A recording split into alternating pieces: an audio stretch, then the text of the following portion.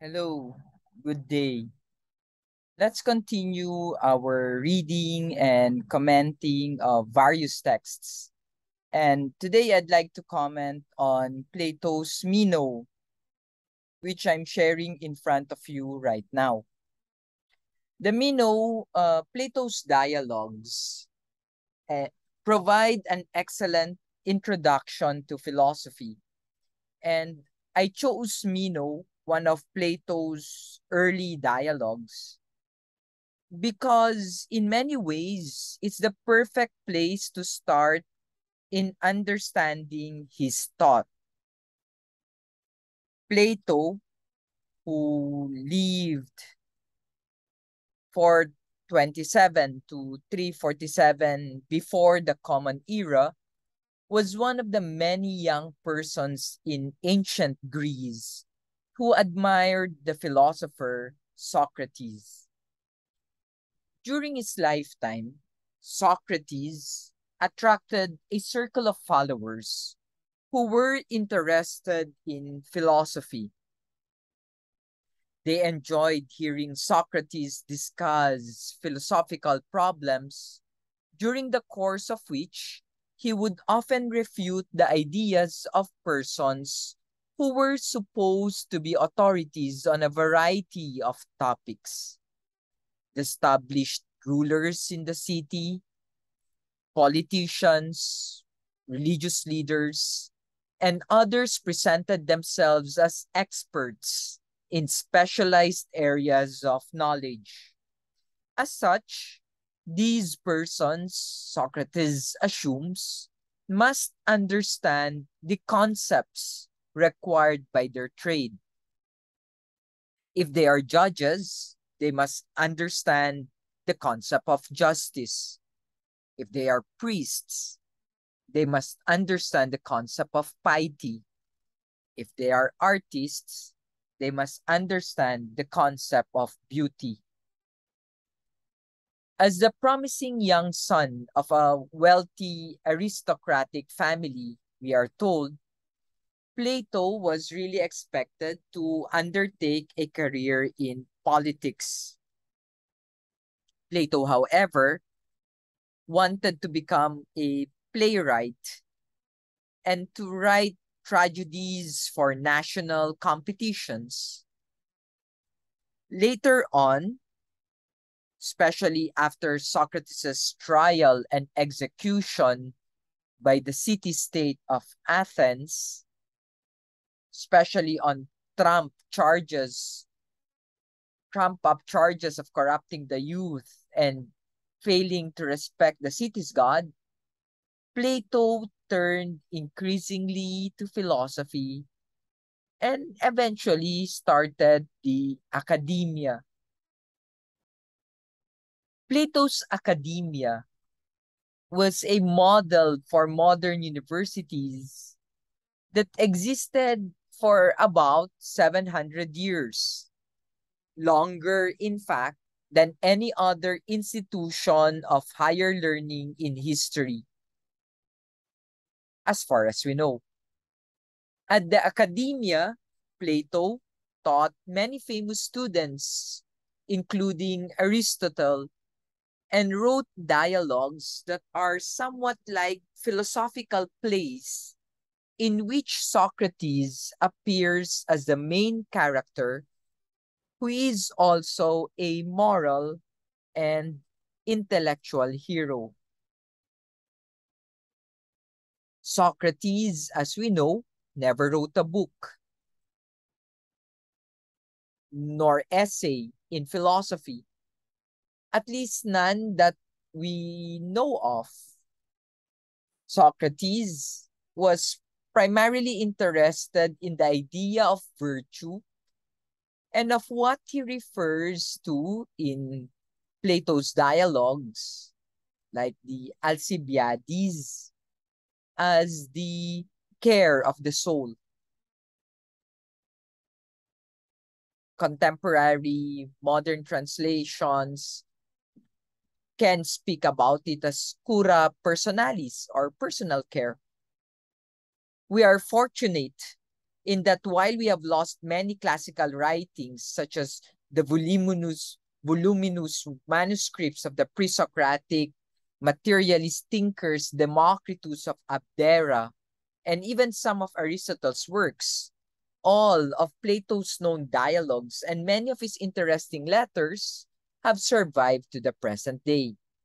The result is that we have in Plato's dialogues not only an enormously valuable resource on Plato's thoughts, offering us a picture of the life and the ideas that were present in ancient Athens, but also gives us a peek of Socrates' philosophy. Plato's portrait of Socrates can be cross-checked by the writings of other contemporaries such as Xenophon in his dialogues and other authors in antiquity, which provides the life and work of Socrates as a morally dedicated, faithful thinker whom many commentators until continue to regard until now as the foundation of Western philosophy. Typically, in Plato's dialogues, and as we will see as we explore further Meno, Socrates confronts a fellow Athenian somewhere in the city, most often in the agora or marketplace, for example, or on the steps of the law court, and there begins to engage the person in conversation that quickly leads to the painstaking examination of a concept. Socrates buttonholes these suspecting individuals, and after a series of questions and a particular style of criticizing his interlocutor's replies, convinces them to reject or at least rethink their views. Eventually, Socrates was brought before the law because of his doing philosophy, and we learn a great deal from Plato's descriptions of those events.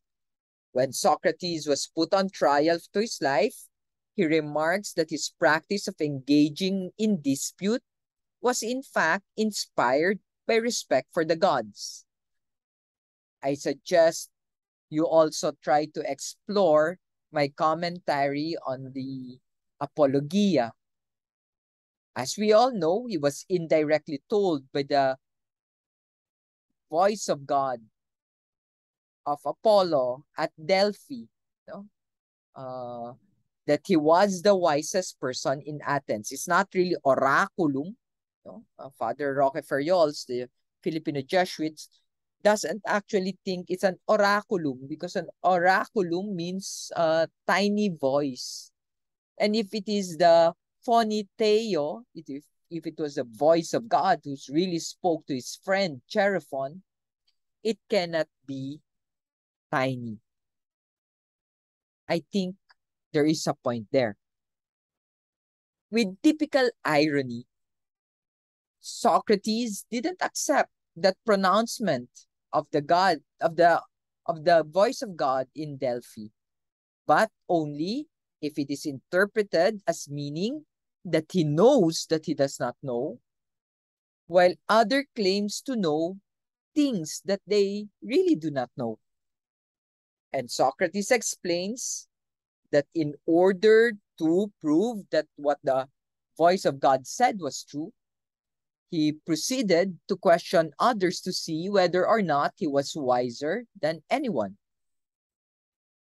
Socrates' day in court, as we know, is portrayed in Plato's and Xenophon's dialogues, both entitled Apologia, which means defense.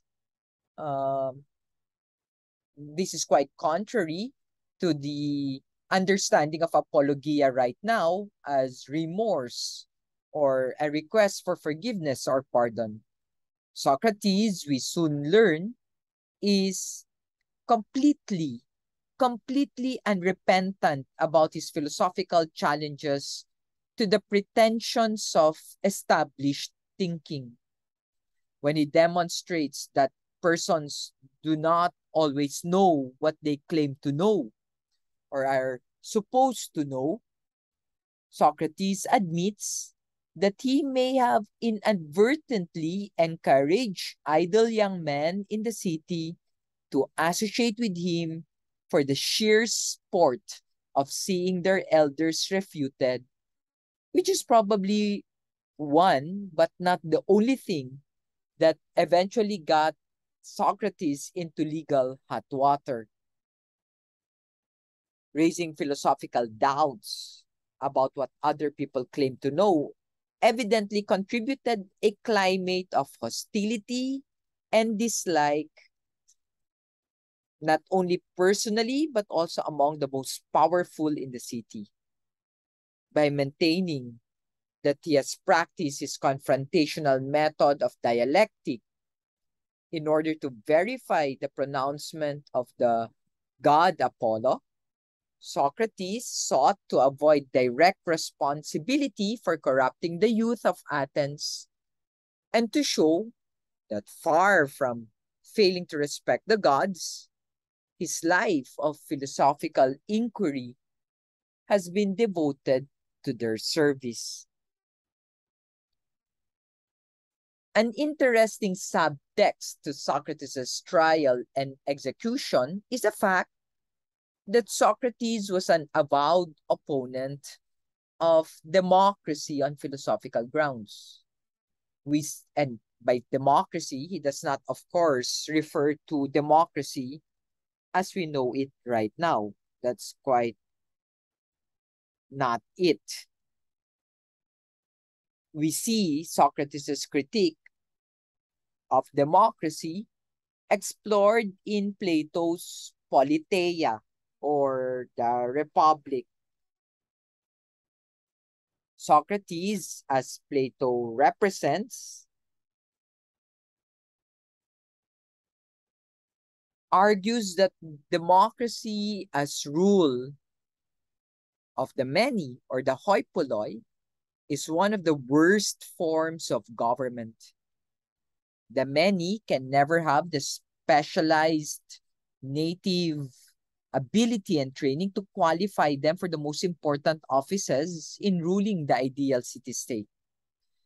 The comparison of Socrates is fond of making is that we would never choose the opinion of the hoi polloi or many who merely have untutored opinion versus the one who knows if we were in need of serious medical attention. Would we prefer the judgment of a large body of persons from every walk of life and ask them to vote whether or not we should have an operation, or that of or consult a professional qualified physician? Socrates assumes that any reasonable person would base such an important decision on the wisdom of the one who knows versus the many who have many different, inadequately supported opinions. The many are also more generally influenced by emotion and fleeting impressions, which should not be allowed to determine decision making in a manner as important as physical health. Should we not then apply the same principle in deciding who should rule the city-state and have responsibilities for the political health of all citizens?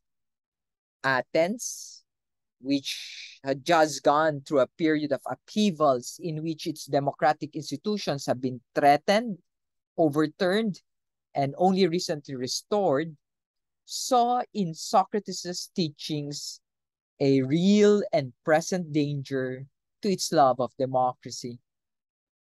In this regard, some scholars have speculated that the main charge made against Socrates of corrupting the youth may not have had so much to do with publicly arguing down any of the city's respected citizens, but more specifically because of his well-reasoned criticism of democracy and his advocacy of government by the aristocracy.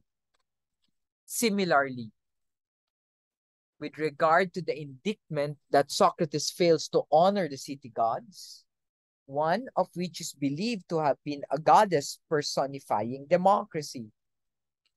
Whatever the historical reasons for Socrates' tragic end, his decision not to flee Athens but accept death sentence, reported in Plato's dialogues, the Crito and Phaedo, was as much a defense of the life of philosophy as of his own circumstances. As a believer in the immortality of the soul, as we find also in Plato's dialogue, which we will consider now, Meno, Socrates regards his death as a freeing of his soul from its imprisonment in the human body. He expresses no regret about the court's decision and offers the jury no opportunity to avoid the consequences of issuing his death sentence. Plato's dialogues are normally divided into three categories: the early, the middle, and the late. Although the principle of division is somewhat controversial, and there remains disagreement about which particular dialogues belongs to which period, many scholars accept this framework and the historical analysis behind it.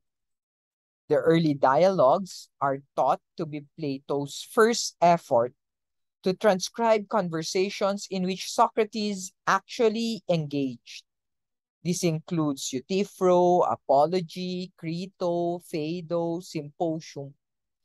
The middle dialogues continue to feature Socrates as the main protagonist, but begin increasingly to involve more and more of Plato's more own ideas, for which Socrates eventually becomes more a spokesperson and literary foil. Writings from the middle period prominently include the Republic, probably, or the Politeia, probably Plato's most famous and arguably most important dialogue. The latter period of Plato's work is distinguished by dialogues in which Plato's ideas predominate, and Socrates as a participant in discussion is limited to a minimum. Characteristic examples of this one is the Laws, which is unfinished, and possibly the Timaeus. One clue to the placement of any particular dialogue is the extent to which topics involving mathematics and science, in which Socrates himself, as opposed to Plato, seems to have little interest, begin to take precedence over topics in which Socrates is believed to have been more deeply concerned. Virtue, ethics, morality, political ideas, the nature of beauty, aesthetics, good, and the care of the soul.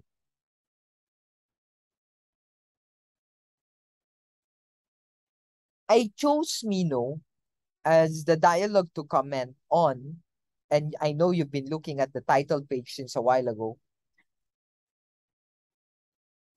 because here Socrates makes use of a distinctive form of argument known as the Socratic Elenchus.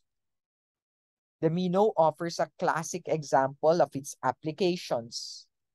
Socratic Elenchus involve a chain of reasoning and a distinctive mode of inquiry in which there is an exchange of questions and answers between two speakers. The Elenchus can be divided structurally into 6 stages, although not all instances include all 6 ingredients in the same order. The following are the basic components of the Elenchus. 1. A question is posed about the meaning of a general philosophical concept. The Elenchus begins with a problem about what is meant by the concept of virtue, justice, beauty, piety, or the like. So there's a question. Second, Socrates' interlocutor tries to define the concept by advancing a number of instances or examples that are believed to fall under the concept. Efforts to provide this type of definition can be seen in a proposal to define the concept of beauty by listing out, for example, beauty in art, beauty in nature, beauty in mathematical proof, and the like. Or even more specific cases such as a beautiful person or a beautiful artwork. Third, so the interlocutor, instead of providing concepts, provides instances. Third, Socrates rejects this type of definition by examples as having the wrong form, objecting to its effort to explain a general concept by means of particular examples. Standardly, the problem with the definition of this type is that it does not provide an analysis of an underlying concept. Trying to define a general concept by means of specific cases reverses the priority of conceptual analysis. Here we have no reason in that case to agree that any of the examples provided are actually instances of the concept under or until we know that what the concept means in its general terms. Thus, we may have no justification to agree, for example, that these or that style of art or particular artwork is beautiful. Fourth, next, Socrates' interlocutor comes to understand what is required in a correct definition of a general concept and attempts to provide a definition of the form that Socrates would approve, offering to explain the general concept in approximately general terms. At this stage, if the decision were about the concept of beauty, for example, as whatever delights the eye in art can be given, which leads us to the fifth point. There, Socrates refutes the interlocutor's general definition by giving counter-examples. Counter-examples are cases that satisfies the concept to be defined, but not the conditions of the proposed definition, or that satisfy the conditions of the proposed definition, but are not instances of the concepts to be defined. So if the concept is satisfied by the condition of the proposed definition, then the definition is said to provide at most necessary but not sufficient conditions for the concept.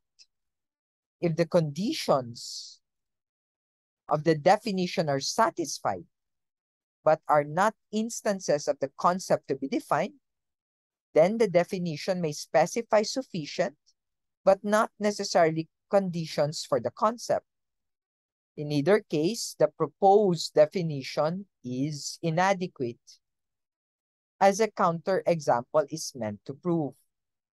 A counterexample to the above definition of beauty as whatever delights the eye in art is that it fails to take into account the beauty in nature or beauty in music, or that matters of beauty that is not necessarily a source of aesthetic delight. A definition of sorts would be said to provide neither necessary nor sufficient conditions for beauty. The conditions are not necessarily because there's beauty that does not involve visual delight. This leads us to the sixth part, the recognition on the part of Socrates and his interlocutor that after all, they do not fully understand the concept they have been trying to define. The chain of questions and answers terminates in aporia or puzzlement. Socrates ironically describes his wisdom as consisting in the recognition that by contrast with others who claim to be experts in the field, he at least knows he does not know. The aporia in which the Socratic Elenchus culminates is supposed in turn to be the first step towards Socratic meiosis, meiotic, Socratic meiotic. This is a program of moral self-recovery that can only begin with the acknowledgement of ignorance and the need for personal reform. Meiosis is the Greek word for midwifery, and Socrates, whose mother was a midwife, describes himself as the midwife of the soul, whose purpose is to help others to give birth to an enlightened self. Socratic Elenchus, therefore, is at the heart of many of Plato's dialogues. If you want to understand Plato's philosophy, we must be alert to the 6 stages of the Elenchus, or to the separate stages at least, which are either abbreviated or modified. The Meno, among all of Plato's dialogues, is one of the most pure and complete examples of Socratic Elenchus. That's why I have chosen it, because we can learn much about Socrates and Plato's thought by considering the course of Socrates' chain of questions and answers. The Elenchus is Socrates' dialectical method of arriving at philosophical truths in conversation with other persons whose background suggests that they are supposed to have generalized knowledge of general concepts. By challenging their understanding of these ideas, Socrates hopes to improve his own grasp of the concept of virtue, to help his fellow citizen realize the extent and even the depth of their misunderstanding, and thereby to lead them towards a path of moral self-recovery, benefiting the city-state directly by contributing to the philosophical enlightenment of its citizens. In the process, unfortunately also, Socrates manages to make a number of powerful enemies who do not appreciate having their ignorance of things known publicly. That will lead him to his demise. We will look at this edition of the Oxford World Classics and focus only on the first one, the first dialogue, Meno. And slowly, we will start, so it's on page 97. We will look at Meno and there. And we will try to analyze Meno. So please get your copy of this text and join me as we read and comment on Meno.